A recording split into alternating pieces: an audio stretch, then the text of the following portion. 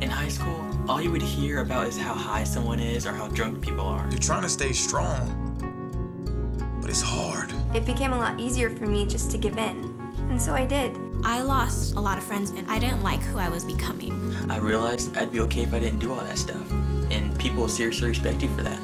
Man, there are people out there just like you. You aren't alone. And every voice matters.